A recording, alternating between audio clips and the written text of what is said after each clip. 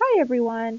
In this video we're going to review molecular orbital theory very briefly, and then we're going to apply it to our conjugated pi systems that we talked about last time. Alright, so down below we have the molecular orbital diagram for a hydrogen molecule. Now let's start with just a single hydrogen atom. We know that it has one valence electron, and we can draw that in an atomic orbital. So we show the one electron as an arrow, and let's say we have another hydrogen atom. Well, hydrogen atoms on their own are pretty unstable, so they would prefer to be paired up with something. So let's say these two hydrogen atoms pair up with each other. Now, if they pair up with each other, they form a covalent bond. And that's represented by a bonding molecular orbital. So once you apply orbitals to a molecule, things can get a little more complex. So that's why we're looking at a simple molecule here. But you do end up with more stable bonding molecular orbitals and more unstable anti-bonding molecular orbitals. So the two electrons that we have from each hydrogen, they're going to go into that more stable molecular orbital, the bonding orbital first. And then if we have any other electrons, they'll go into the anti-bonding molecular orbital, the more unstable orbital. So remember that the bonding molecular orbital is given the symbol sigma, and the anti-bonding molecular orbital is given the symbol sigma star. So let's apply this to our conjugated pi systems. So let's start with that molecule 1,3-butadiene that we were talking about last time. We have two double bonds and they're separated by a single bond. So that's a conjugated system. But additionally, notice that each carbon atom is sp2 hybridized. So that means that each carbon has a p orbital. Oh, I forgot to draw the last carbon atom. We've got our 4 p orbitals, and notice that we have 4 pi electrons.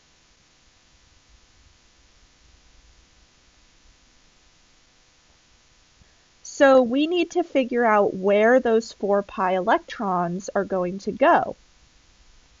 Now, similar to our hydrogen example, we have 2 bonding molecular orbitals.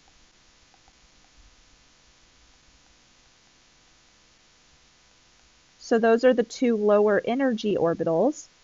And then we have 2 anti-bonding molecular orbitals. So those are higher in energy. So again, notice that all 4 pi electrons are in the bonding molecular orbitals. Now, those bonding molecular orbitals, we have 2 situations there. The lower energy molecular orbital has all of its p orbitals aligned. So notice that these p orbitals have 2 lobes, and the lobes are slightly different from each other. So we label them as blue and red just to show that they're a little bit different. And if all of the blue lobes are aligned and all of the red lobes are aligned, then the pi electrons will be completely delocalized across the entire molecule. So that's kind of like one of our hybrid resonance structures, right? And remember, resonance is what stabilizes a molecule. So this is our most stable scenario where all 4 p orbitals are aligned. All right, now our second bonding orbital is a little bit different. So we still have p orbitals that are aligned with each other, the left 2 and the right 2, but the left 2 orbitals are flipped from the right 2 orbitals. So we create this area in the middle where pi electrons can't exist. And so this is called a node. So in this situation, we would have our 2 pi bonds, but they would not delocalize. So the electrons would be localized in those specific positions. So that's a little less stable for the molecule. But it's still stable enough that it is a bonding orbital. Now, if we go up to the anti-bonding molecular orbitals, you'll notice that we're creating more nodes or areas where electrons can't exist. So in the third molecular orbital, the 2 central p orbitals are aligned, but the outer orbitals are not aligned. So that's a little more unstable. And then at the very top, we have our least stable situation where none of the orbitals are aligned with each other. So electrons cannot delocalize at all. Now that we kind of have gone over these different molecular orbitals, let's learn a couple of new terms here. The highest energy orbital that contains electrons is called the highest occupied molecular orbital. And it's given the acronym HOMO.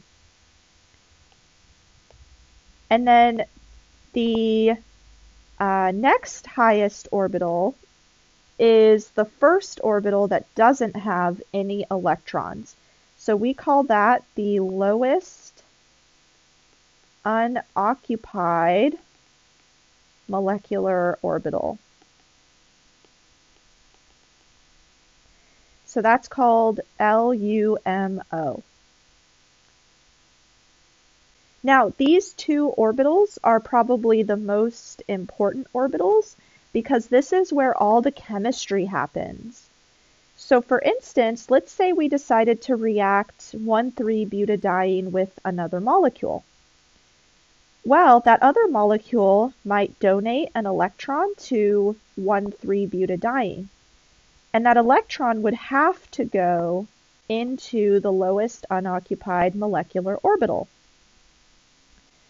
Or maybe 1,3-butadiene gives up an electron. Well, it would have to give up an electron from the highest occupied molecular orbital. Or maybe 1,3-butadiene is reacting on its own. So it can absorb energy and excite one of its electrons into the lowest unoccupied molecular orbital. So again, this is where all of the chemistry happens, is between what we call the LUMO and the HOMO levels here.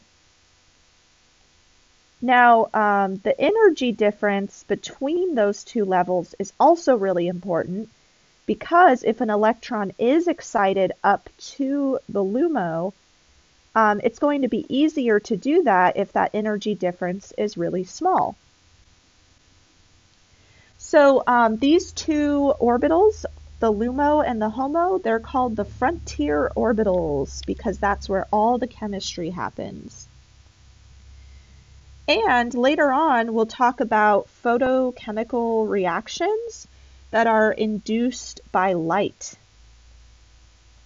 And again, that's going to happen between the LUMO and the HOMO. All right, so let's look at a slightly more complex molecule, but still with a conjugated pi system.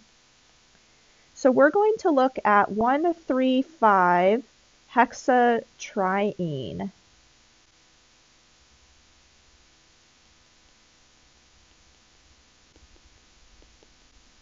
So here we have 3 double bonds, which means we have 6 pi electrons. And that also means that we have 6 p orbitals.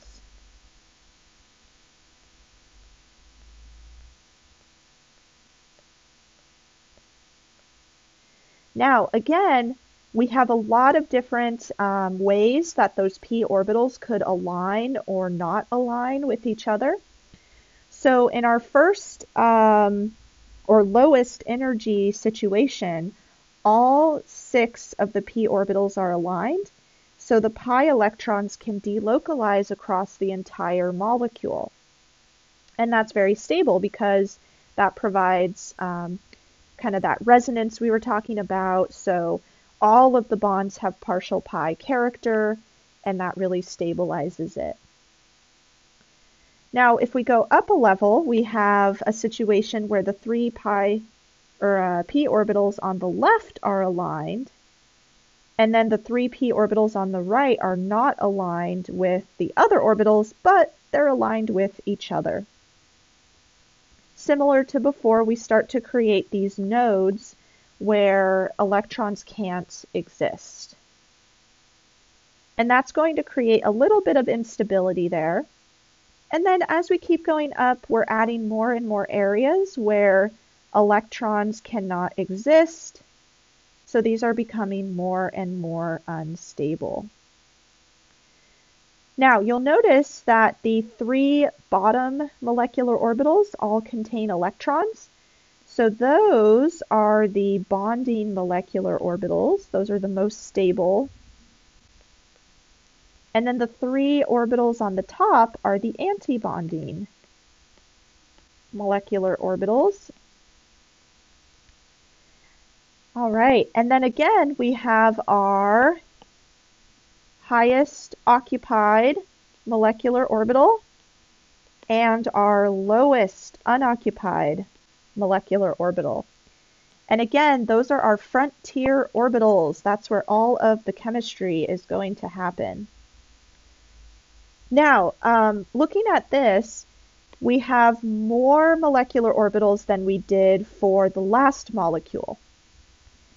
The more molecular orbitals you have, the smaller the energy between the HOMO and the LUMO.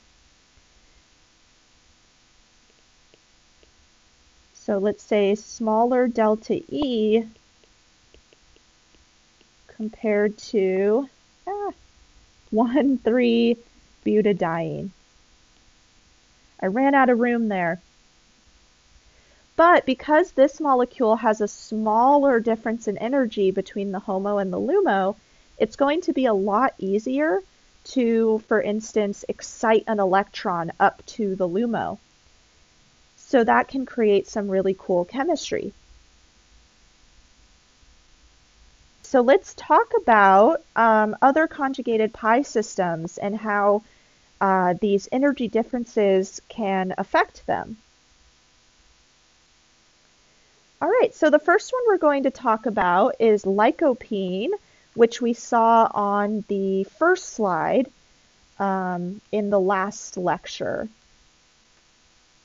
So I mentioned that lycopene is responsible for the red color in tomatoes.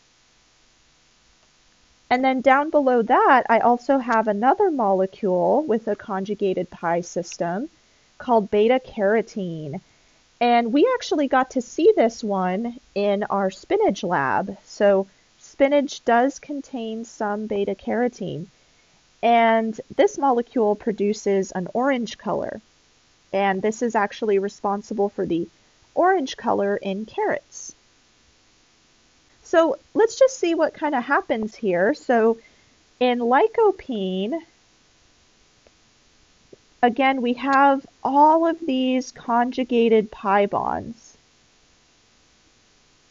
Let's see, so there's 1, 2, 3, 4, 5, 6, 7, 8, 9, 10, 11 pi bonds Um, so that would be, let's see, 22 pi electrons. And oh my gosh, how many p orbitals would we have here? 1, 2, 3, 4, 5, 6, 7, 8, 9, 10, 22, right? Because we'd have 2 per each. So if that's 22 p orbitals, you can imagine the molecular orbital diagram is just all over the place. It's probably really confusing. But because we would have more molecular orbitals for this molecule, that means that the energy difference between the HOMO and the LUMO is really, really, really small. So this molecule can actually absorb a really small amount of energy to excite an electron. Now, if it excites an electron, it's actually going to absorb energy in the ultraviolet region of the electromagnetic spectrum.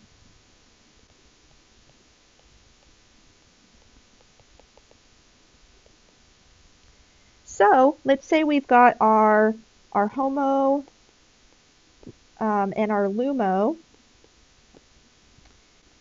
And let's say we excite an electron up to the LUMO. So that means we've absorbed some energy in the UV spectrum or area of the electromagnetic spectrum. Now, when the electron relaxes back down, it emits a photon. So this might bring you back to general chemistry a little bit, specifically the quantum mechanics portion. But remember, a photon is a packet of light. So lycopene is actually going to emit a photon that has the same energy as the red region of the electromagnetic spectrum. So that's going to then come out as red light, at least for lycopene. Okay, so then let's apply that to beta carotene. So beta carotene, let's see, has also a lot of conjugated pi bonds here, kind of all the way across the molecule. So we've got 1, 2, 3, 4, 5, 6, 7, 8, 9, 10, 11 pi bonds again. So again, that's going to create a really complex molecular or set of molecular orbitals. And the energy difference between the HOMO and the LUMO again are very, very small. So this is going to absorb light in the same way, but instead of emitting red light, this is going to emit orange light.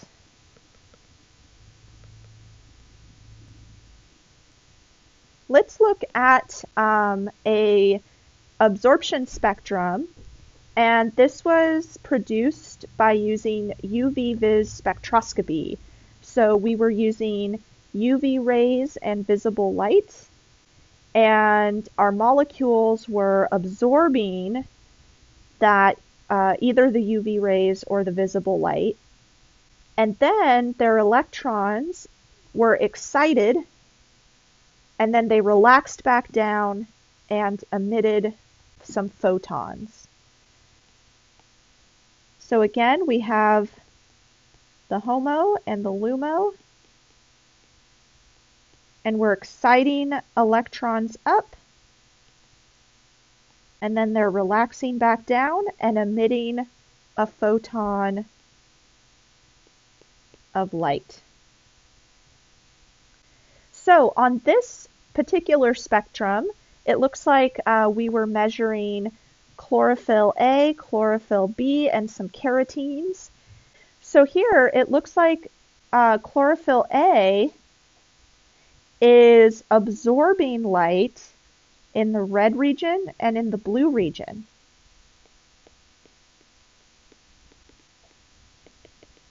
And then it's emitting light in kind of this greenish yellow region.